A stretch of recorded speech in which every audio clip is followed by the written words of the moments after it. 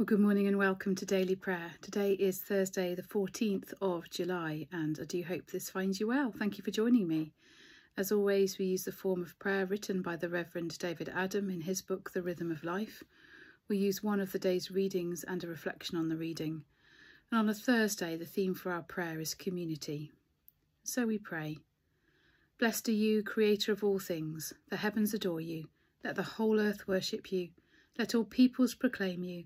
Let all nations obey you. Let us serve you in love and in peace. Come, Lord, and rule. Come into our hearts and fill them with love. Come into our minds and fill them with peace. Come into our lives and fill them with light. Come into our days and fill them with glory. Come, Lord, and rule. And the psalm today is Psalm 145, Your faithful servants bless you.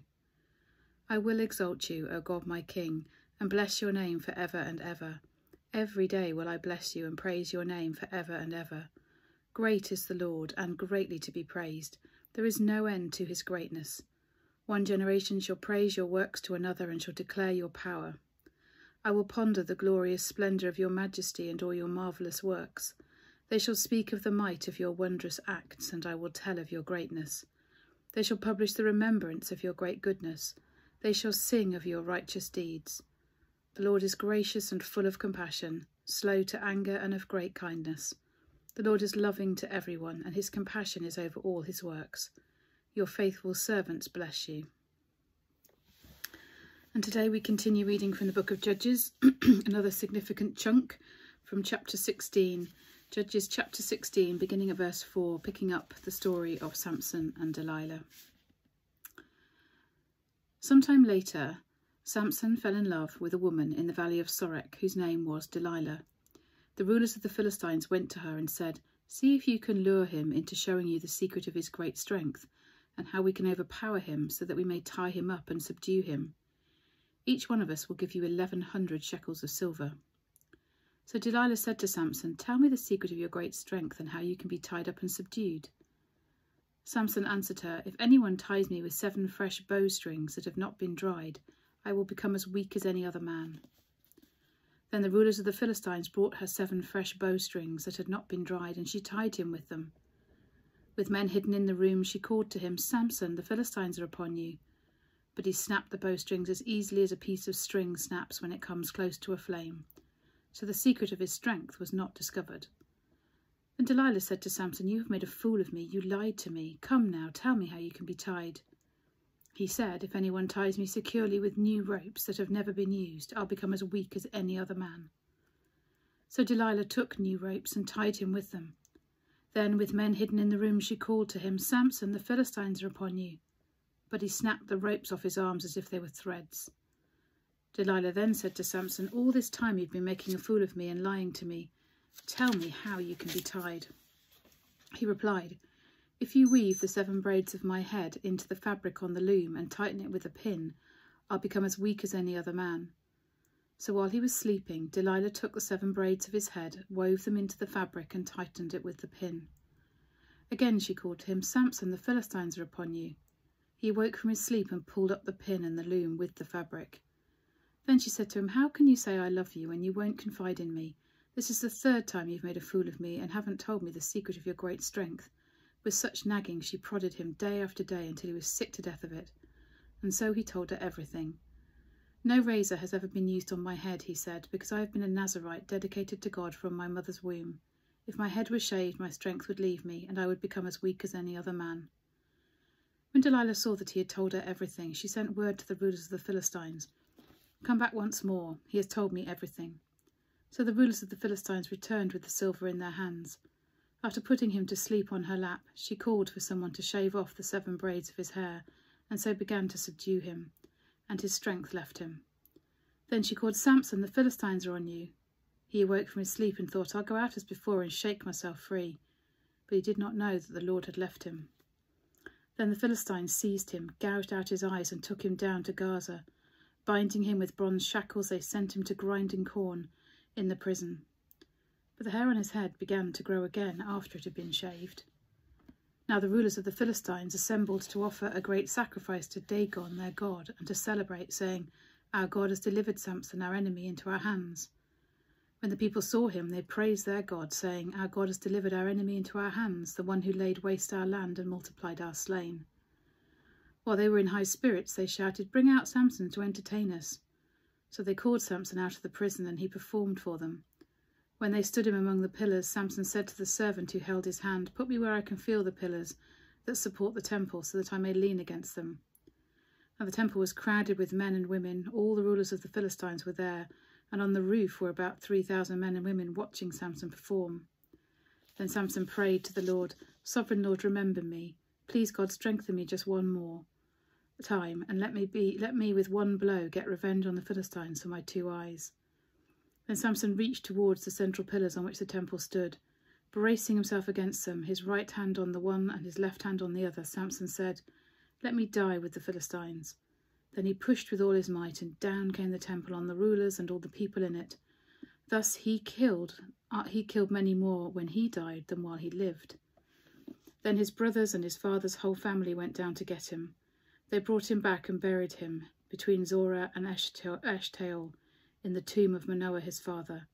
He had led Israel for 20 years. So, another tragic part of the saga. Let me read a reflection, and this week they're written by Bishop Gooley. She says, "In the illustrated Bibles of my childhood, pictures of Samson razing the temple to the ground had an almost superhero quality about them, providing a terrifying denouement to his colourful story. Now, as an adult, I can't help feeling that the real horror, the tragedy for Samson, if you like, wasn't so much in the final devastating scenes of his life, but occurred while he slept on Delilah's lap, which became a place of betrayal. For surely here lies one of our greatest fears, to be let down by those who claim to love us. And for Samson, the desolation is compounded on waking when he discovers his strength has gone, and God too, it seems, has left him. We can't escape the fact that the destructive end of the story is a violent one that sits uneasily with our desire for peace. It's a dramatic example of the judge's concern with national pride rather than reconciliation. However, go back a few verses. At the height of Samson's humiliation, when he is seized, blind and bound, what do we read? The hair of his head began to grow again. It turns out that the mark of Samson's identity, which was in his relationship with God, was not removed by Delilah's betrayal. Whatever your story, even at the most painful times, your preciousness is preserved in God's ongoing presence and relationship with you. I love that. Within all of that story, there's this intimate relationship with God that is preserved even in Samson. So whatever our stories, our preciousness is preserved in God's ongoing presence and relationship. And so we pray. We begin with the collect. Gracious Father, by the obedience of Jesus, you brought salvation to our wayward world. Draw us into harmony with your will, that we may find all things restored in him, our Saviour Jesus Christ. Amen.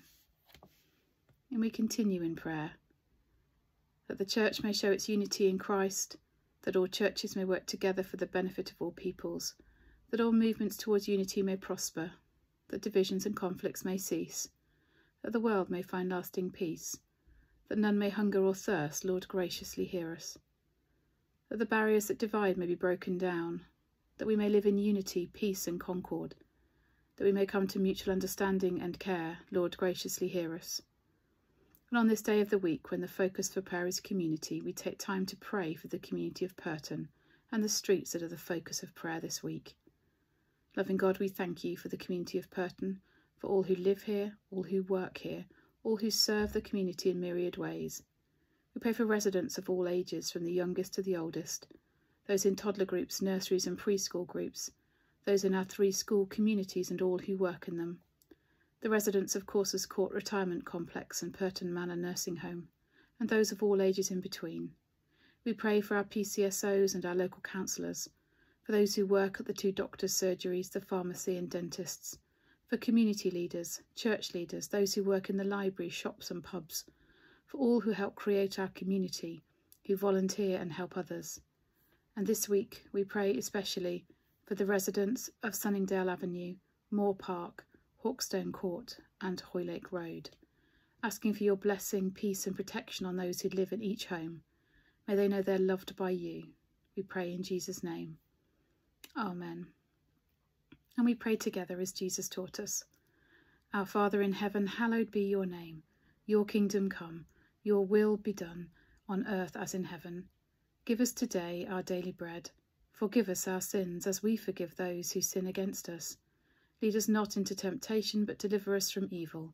For the kingdom, the power, and the glory are yours, now and forever. Amen. God be in my head and in my understanding. God be in my eyes and in my looking. God be in my mouth and in my speaking. God be in my heart and in my thinking. God be at my end and at my departing.